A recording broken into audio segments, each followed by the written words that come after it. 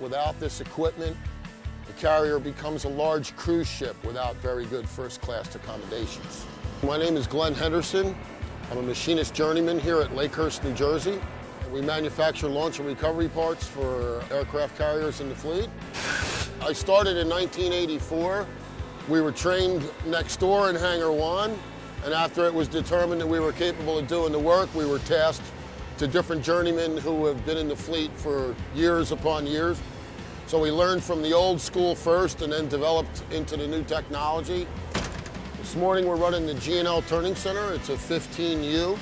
It's capable of turning precision parts for launch valve support as well as prototype manufacturing. We take a valve body that's got its maximum shot life on it, disassemble it, repair it, QA it, reassemble it, and then hot test it and send it back to the fleet. So basically we're new lamps for old, but in doing so we're saving the Navy a lot of money by not having to go out and create these components from scratch.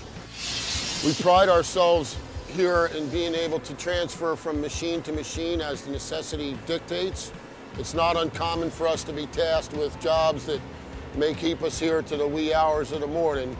We're very proud of the fact that without us, you don't have a functional carrier Navy, and a carrier Navy supports the United States interest around the world. And when we do have pilots that come through, they realize that without our equipment, they're going to sit there on the deck, you know, and their job is to go flying, and we make that possible.